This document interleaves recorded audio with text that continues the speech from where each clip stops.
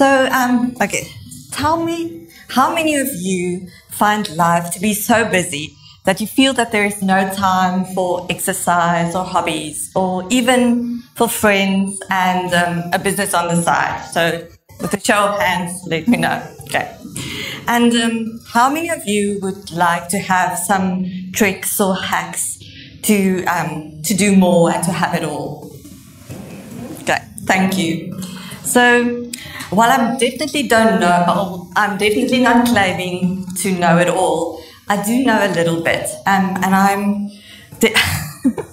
So my name is Anchen Roux, and this talk is I Know How She Does It. I got the idea from the book with the same title, I Know How She Does It, How Successful Women Make the Most of Their Time. And while the idea for the book is based on the title, the framework is based on the 6 P's, and it's things that I use in my own life. Okay, so I want to firstly welcome you all to being here this morning. I know time is precious, so thank you for being here, and thank you to the WordCamp Cape Town organizers for giving me the opportunity to speak here today. So what does a good life look like for you? How do we all attempt to fill the 168 hours of a week? This talk aims to give us some creative ideas and strategies for figuring it out and having it all. Oh, this is going to be hard.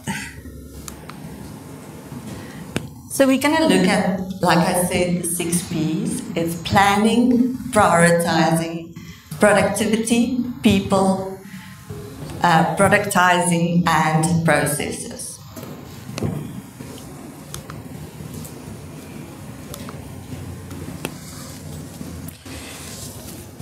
Okay, so some of you might have seen the slide yesterday, so just a little bit about me. It was probably early high school that I did my first time schedule. I wanted to do athletics, I wanted to sing in the choir, I wanted to do well in exams, but also go out on Friday nights and Saturday nights with my friends. So I started breaking my work up into some sort of time blocks. I used some early version of Excel, maybe not, maybe some predecessor. And then I printed it out in those old printers still had the hole on the sides and the rolls of paper. And I always wanted to do it all. So when I had my first daughter while still studying and having a job, I had to reassess everything. And needless to say, with more kids and running a business, things get really busy, as it does for all of us. So I've always been a time management hack, no, I won't say an expert, let's just call it a hacker. So I run my own business, Simply Digital Design. It's a small boutique website and digital marketing studio, working with photographers and creatives. I'm a WordPress community team member, although I'm probably one of the worst contributors, but I do make up for it by running WordPress Pretoria meetups. I was leading an awesome team for WordCamp Joburg this year, and I also did the Speakers Diversity Workshop. So I'm the mom of 3 kids. I've got 2 girls and a boy, and they're all in 3 different schools. So with all this and all the activities, things and life can get really hectic. Okay, so I've got a few from the book, some quotes, so I'll just read it to you. So in 168 hours, there is plenty of space to nurture yourself alongside your career and your relationships. So so I like to look at the world and as a mosaic of tiles, and you have the decision to fill those tiles. So in 168 hours, there's actually a lot of time. When if you work for 56 and you and work for 40 hours and yes, I can't remember the sum now, but in any case, even if you work a lot, there's still and sleep many hours, but there are still a lot of hours to do things if you just look at how many hours you have over a week. Okay, so the first thing we're going to talk about is planning. Let me just, okay, so we need to decide what we want in life, what's our goals, and not only goals, big goals for business, but also things like small things on your bucket list. What do you want to see? Where do you want to go? What do you want to spend time with family or kids? And then you make 90-day plans. So 90-day plans are a really good way to do it, as it's long enough to give you time to actually get it done, but short enough to stay focused on it. And once you have your 90-day plans, you then break it up into your weekly big threes. And that is where you sit on a Sunday or a Monday morning and you decide what 3 things, if you get it done, will bring you closer to your 90-day goals. And then your daily big threes, from those plans, you decide what tasks you can do daily, only 3. And then also, with these tasks, as well as the other things you want to do, you can have what I call a zero balance calendar, where you decide what to do for every 30 minutes or hour of the day. It's similar to a zero balance budget, where you give every rand a job. Here you give every hour a job. Okay. Time is elastic. It stretches to accommodate what we need or want to do with it. Okay, so the second thing is prioritizing. So once you've got your list of things or your goals, and you create a master to-do list. So you brain dump everything from business and life, and then use the 4-quadrant framework and categorize the task. So the framework works like this. It's got, on the one axis, it's got the important and not important, and then the urgent and the not urgent. So in the top corner, there is the urgent and important. And these are the type of tasks that needs to get done, like really urgently, like paying your taxes, and it's got like a deadline, and if it doesn't get done, there's actually consequences.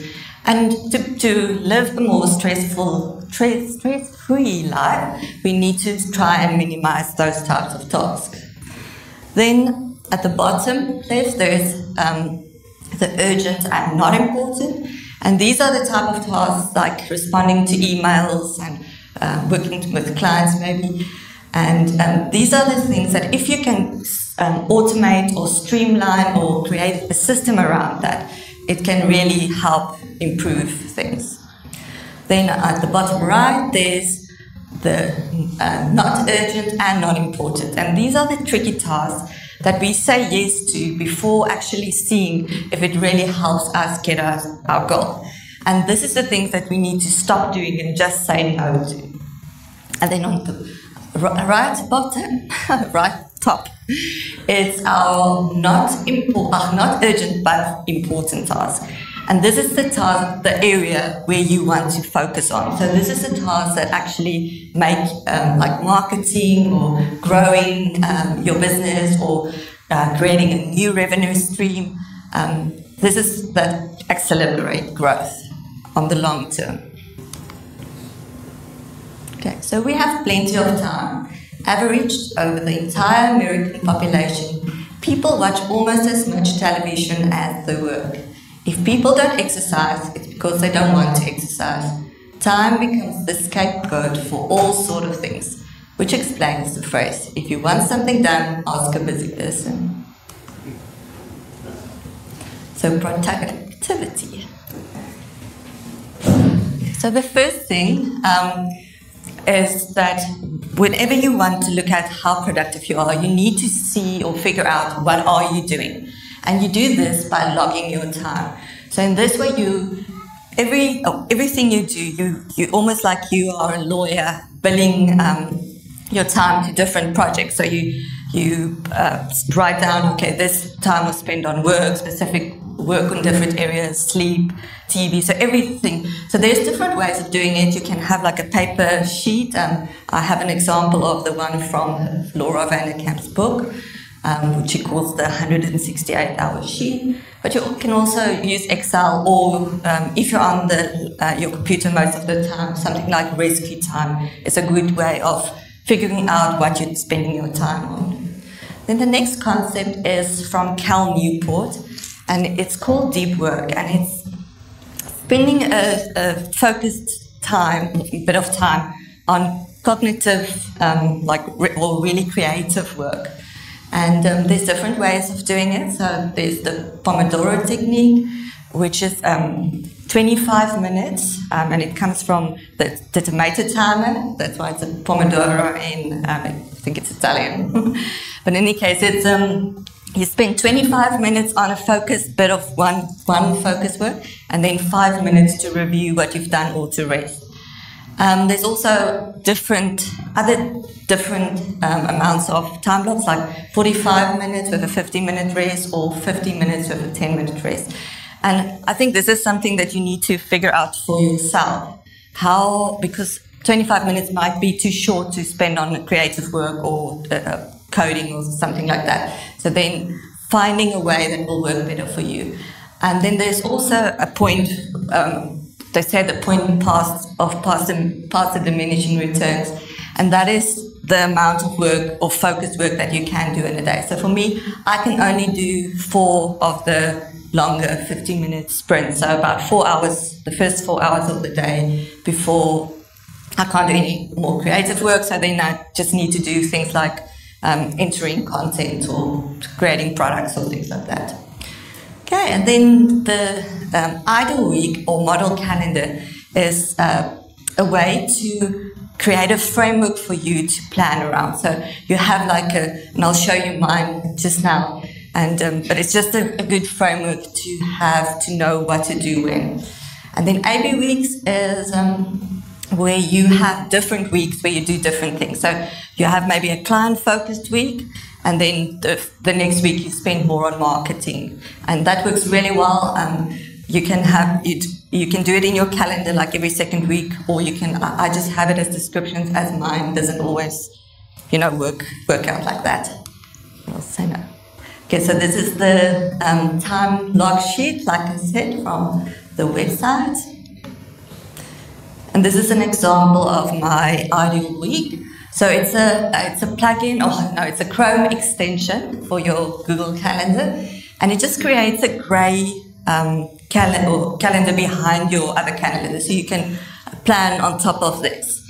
And then, like I said, I just write in the description if it's what I do A week, what I do a B week, because I do the A weeks will be when I do a website in a week, and the B weeks will be when I don't do it. So it's not always the same.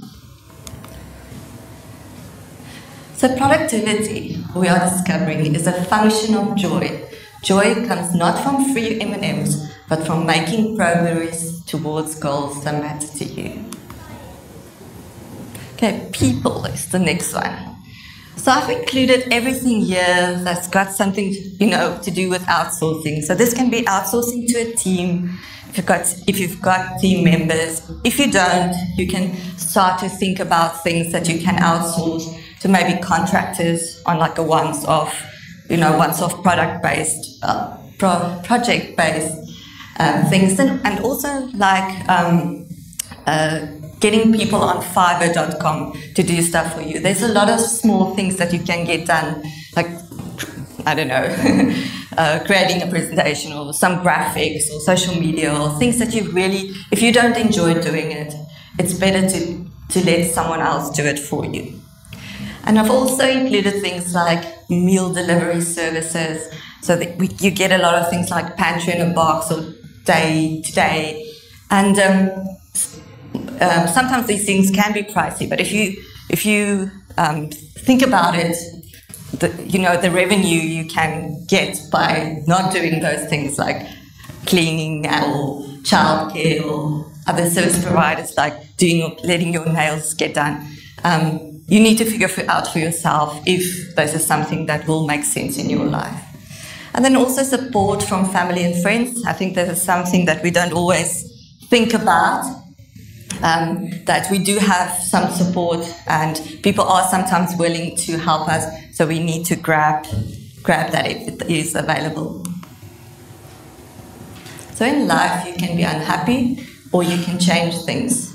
And even if there are things you can't change, you can often change your mindset and ask questions, assumptions that are making life less good than it could be. So productize. So I've talked a little bit about productizing yesterday in my workshop, and this is just where you create, it's similar to a product, where you have something that is simple, pre-packaged, predefined, and in one's shape and size.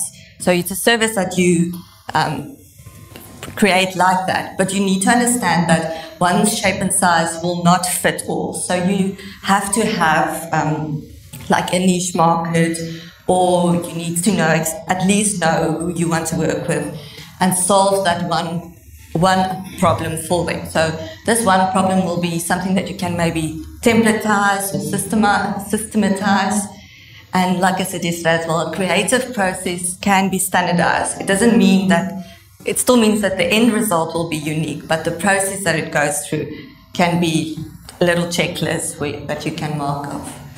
So in productized services, templates and standard operating procedures keep your costs down. It's also faster and more predictable for the client because they know exactly what they're going to get. And that also makes it a lot easier to sell and also easier for them to buy. You don't have to create customized proposals, or at least minimize the amount of time you spend on proposals. So examples of this in our industry will be like the website in a week that I do, or the turnkey website system that I also have, or other things like monthly care plans or monthly productized digital marketing services. And then also, this is something that you can scale easily. It's a lot more easier than custom development. So you don't build the life you want by saving time. You build the life you want, and then time saves itself. Recognizing that is what makes success possible. So the final thing I'm going to talk about, that also did a whole workshop on yesterday, is processes. And I want to invite you to look at processes further than just delivering a service. It can be in work like onboarding new team members, or creating a blog post, or social media, creating social media. But anything in life can be systematized if you do it often enough. So again, the logging your time. When you log your time, you you notice where there's times that you spend spend time doing the same things over and over again. So you can then create systems around that. I use a tool called Systems Hub, but you can use anything like Evernote or Google Docs, and if it can be shared by your team members, then it's a good thing. So like I said, write down your processes and see what can be automated. And you can also do, if you do a lot of your things on laptop, you can do screen recordings. And if you do physical things like making something or packing it, you can get someone to video record you to make it easier to create a system. So I'm going to end this by asking you, how do you spend the 8,760 hours that make a year? And I'm going to invite you to stop thinking of life, or to start thinking of life as the abundance of hours that it can be. Thank you very much.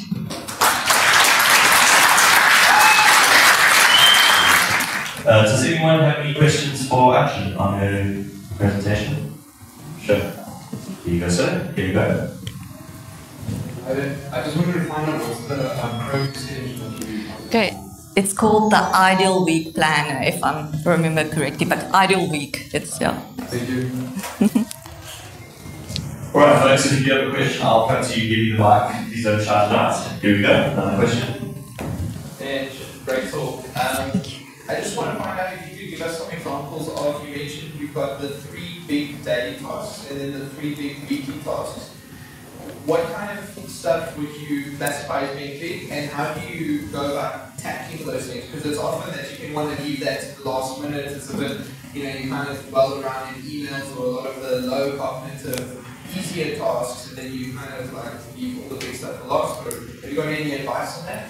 Okay, so these are things that, like I said, that will maybe change things. So for me, for example, I have one of my 3 big tasks would be like branding. I've been rebranding my site for like years now. So that's one of my big projects. And also maybe like the turnkey system that I create. So maybe I have 3 tasks for the week or that around that. So that's big task. So it can be writing the content for the site, or spending about 3 hours on building this turnkey system.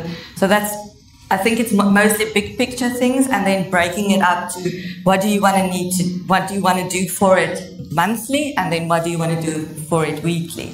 So I use a focus planner, so it's got it all broken down already, but you can use anything to plan. Does it answer your question?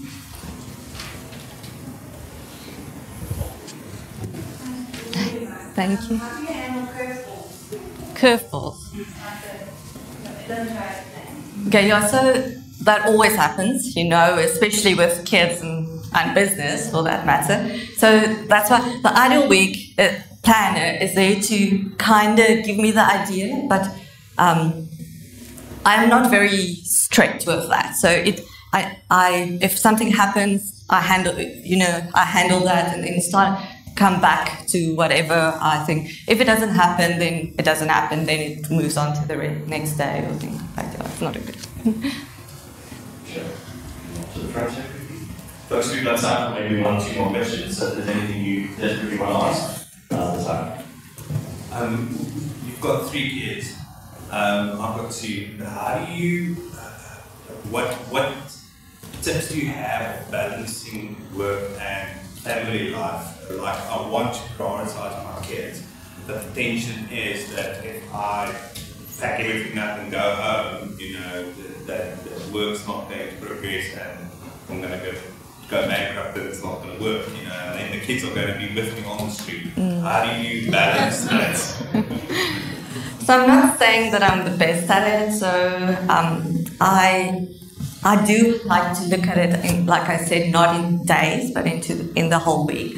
So I might spend like one whole day till very late. I must spend at work, and then I would try and balance that by spending more time with the kids, like maybe on the Tuesday or the Thursday. So or on the weekend. Sometimes it is only the weekend, but then really try and focus, spending time with them on the weekend.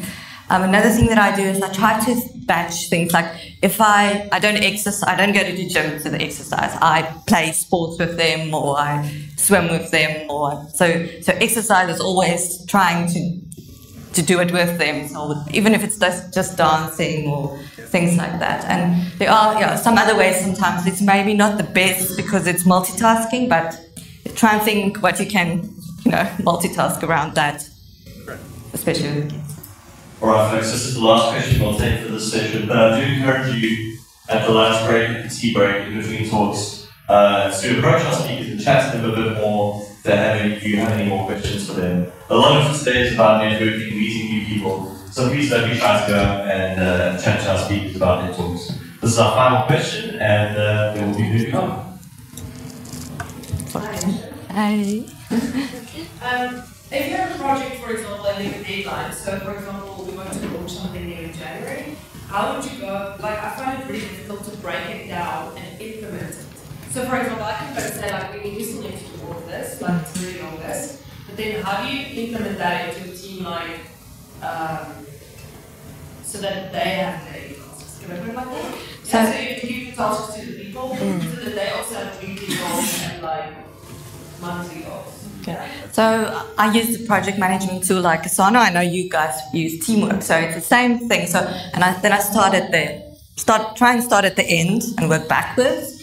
So, yeah, I think it's probably the same thing as just, starting at what needs to get done at that day, so, and how much time will it take to do that, and then, splitting that amount of time among the team members. So I'm not, I don't know if that's going to help but I think try and look at your project management software and see how much of that can help you, especially with breaking up the hours. Okay. Great. Thank you so much, folks. Thank you so much, Anchen and Roux, for your talk. Keep your WordPress.